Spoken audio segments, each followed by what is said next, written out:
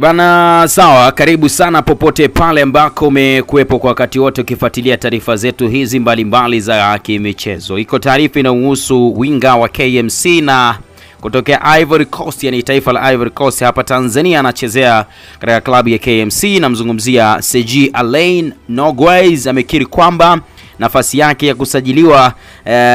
katika klabu ya Simba ni kama haipo tena kutokana na ubora wa Kanda, deokanda. Karibu sana popote pale, hakikisha una subscribe kama bado haujafanya hivyo, lakini kama tayari basi endelea kuwa nasi na nikwambie shukrani sana, kwani wewe ni miongoni mwa wanafamilia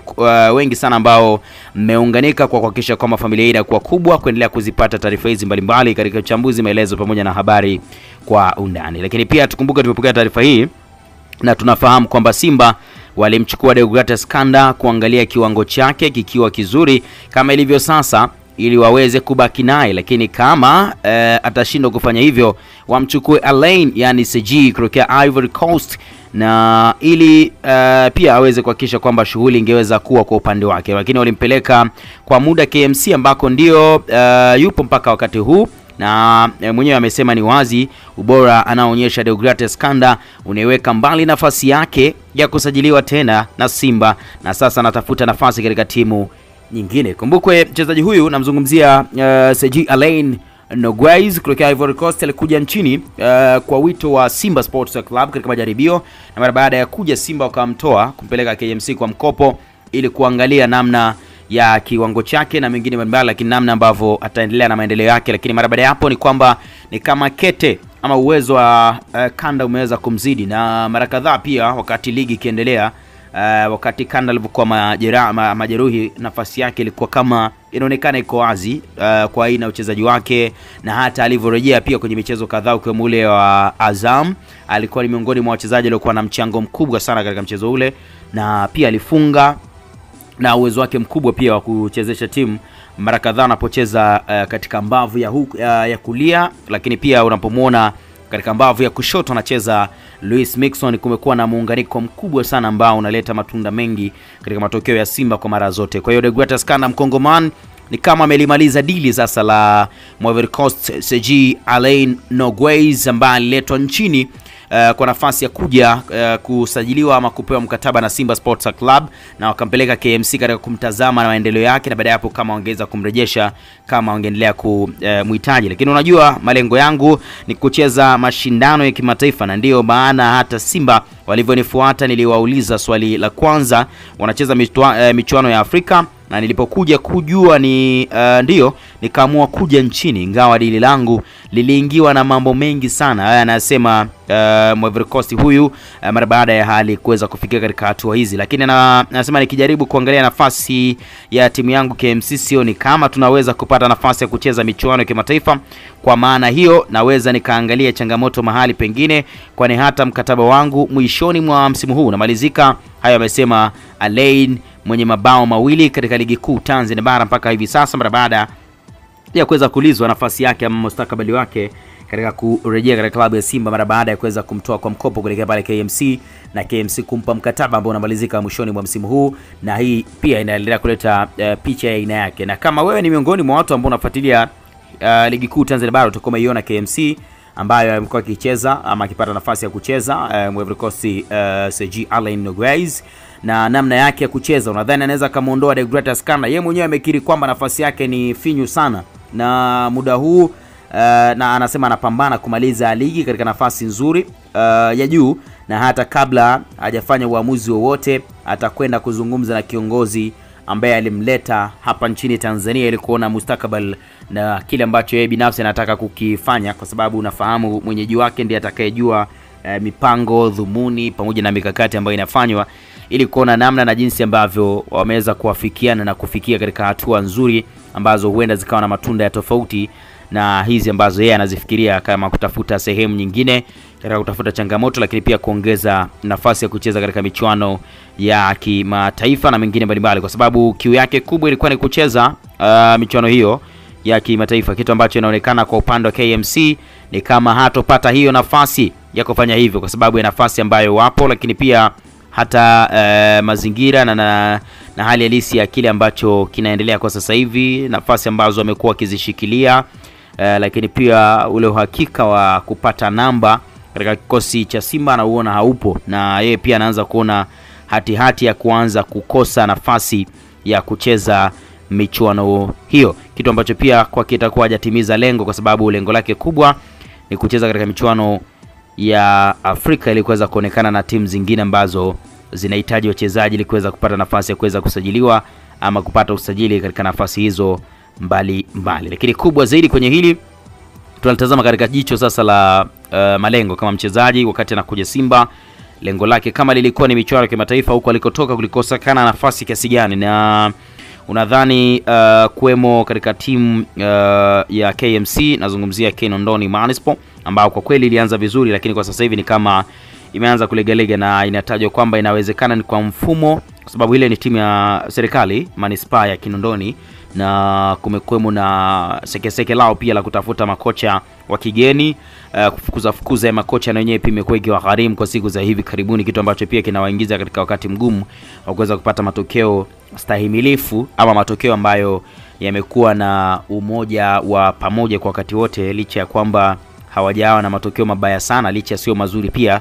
na wamekuwa wakipata matokeo ya kusuasua mara kadhaa, wamekuwa wakipata matokeo ya ushindi kwa muda fulani, mara kadhaa wamekuwa wakipata matokeo ambayo sio mazuri kwa kadiri ambavyo mambo yamekwenda. Lakini yote kwa yote nadhani tuko kwenye wakati mzuri, na mchezaji mwenyewe pia umesikia hicho anachokizungumza, na hali halisi ya kile ambacho kinaendelea ni pamoja na kuangalia wepesi wa namba yake, lakini wepesi wa kupata nafasi katika kikosi cha wekundu wa Msimbazi Simba. Ameona kabisa hilo haliwezekani, na ndio maana ameweza ama amekuwa mwepesi kuzungumzia kuhusu kosekanaji wa nafasi katika kikosi cha wekundu wa Msimbazi Simba, kwa sababu anafahamu fika aina wachezaji walioko pale, nafasi anayocheza na kile ambacho alitamani labda kwenda kukifanya pale Simba. Anaona kabisa kuna mtu anakifanya, kwa hiyo kunakuwa na wakati mgumu wa kuweza kwenda kutimiza kile anachotaka kukitimiza. Lakini wakati mwingine pia nadhani hata approach yenyewe ya Simba haiwezi kuwa kwa upande wake, kwa sababu tayari kuna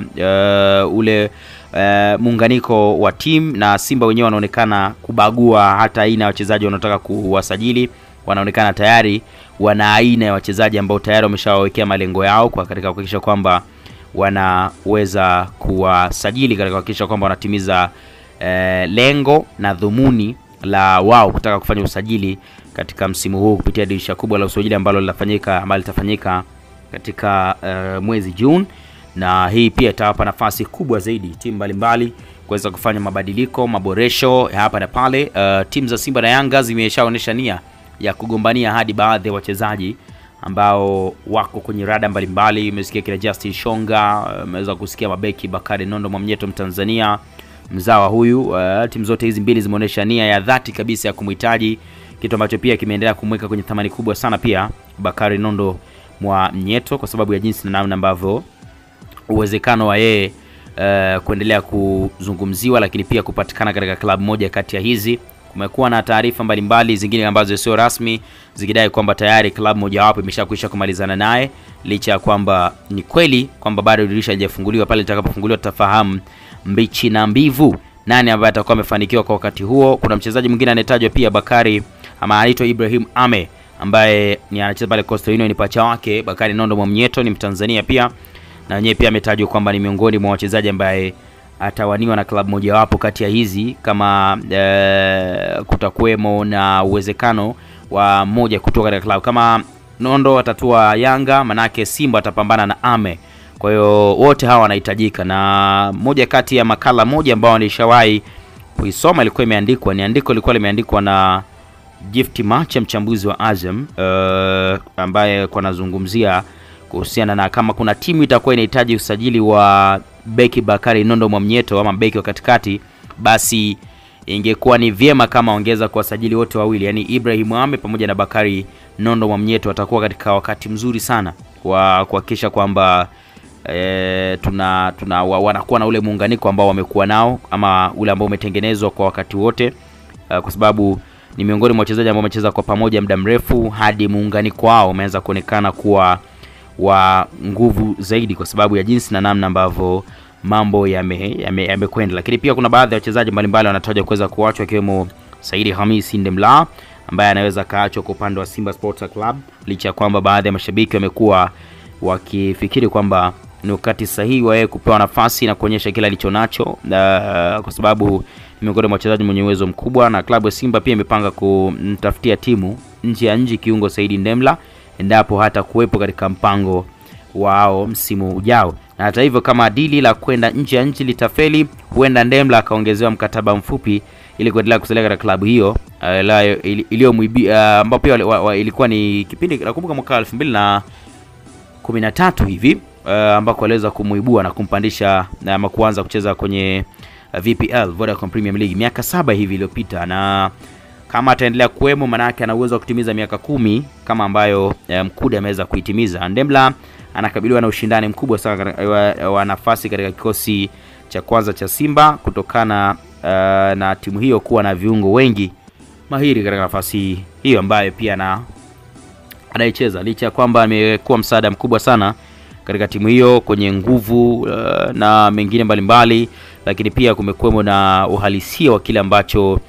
mara zote amekuwa akikifanya, ikiwa ni pamoja na uwezo wake uwanjani, lakini pia kazi yake anayoweza kuifanya. Ana utofauti, hata kama Simba na viungo wengi, lakini ana utofauti katika uchezaji, kwa sababu ni miongoni mwa viungo ambao anaweza kutumia nguvu,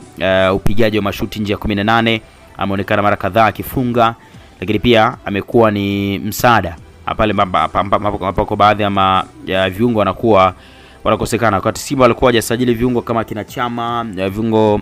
wengine ambao wapo sasa hivi, alikuwa ndio kiungo ambaye kwa mara nyingi alikuwa akizungumzwa sana kutokana na aina yake ya uchezaji. Mara zote anaweza kufanya maamuzi popote na mengine mbalimbali. Nadhani hili linaweza likafanyika kwa jicho la aina gani? Nadhani pia Kanda yuko kwenye form kiasi kwamba hahitaji kupatiwa msaidizi ama kuweza kuongezewa mshindani katika nafasi anayocheza. Ikumbukwe pia Shiza Ramadhani ya Kichuya aliyerejea naye yumo. Ni Simba ina viungo wengi kweli kweli, na hata usajili utakofanyika sasa hivi labda kwenye kiungo kabaji, lakini kiungo uchezeshaji hawa wanyumbulifu wengi wapo, akiwemo kina Ibrahim Ajibi Gomba, Ibrakadabra, Cleotas Chama, hata Mixon mwenyewe anacheza kiungo yule, na baadhi ya wachezaji wengine mbalimbali wako kina Francis Nyambura Kahata, miongoni mwa wachezaji ambao tunao wapo kina Selembe na wengine mbalimbali ambao wameendelea kuwepo katika kikosi hicho cha Simba mpaka hivi sasa. Simba wana haja ya kusajili mchezaji mwingine katika nafasi ya kiungo mshambuliaji na mchezeshaji, na hili unalionaje kwa upande wa huyu mchezaji kutoka KMC ambaye anadai kwa nafasi ambayo anaicheza Kanda, nadhani hawezi kupata nafasi katika kikosi hicho?